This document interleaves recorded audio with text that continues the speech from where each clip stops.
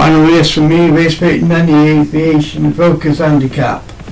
1 mile 70 with Detto Martin leading as his Melt Spawn, but after Matt Cooper, Daphne Obi-Wan, Chicken and Ribs, Matt Cooper, Layla and Pop Blacking and Malik's Cherry 7 winners.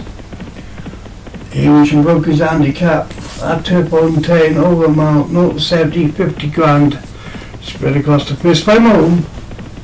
Daphne leads from Melt Spoon in second, joined by Layla, then comes Chicken and Ribs, Bad Attitude, the stable companions, Pop Lapkin and Odetto. So 2 for Martin leading, 2 for Matt Cooper and 2 for Alex Cherry. The odd one out is the one that's leading. Obi-Wan's Daphne by 2 to 3 lengths from Layla, then comes Melt Spoon and Chicken and Ribs. Red Chicken is Bad Attitude, then Pop Larkin and Odetto is the back marker. They come towards the 4.5 marker, and Daphne leads by a couple of lengths from Layla in second, Bad Attitude and Melt Spoon and Chicken Rib. These 4 well tightly bunched. A couple of lengths down to Pop Larkin and try to go past Odetto. They're the final 3. Daphne's coming back to the field, only a length and a quarter ahead of Bad Attitude, but being pushed up now is Melt Spoon. Melt Spoon comes through into second, trying to pick up now is Layla in 4th, that's it to the final 4.5.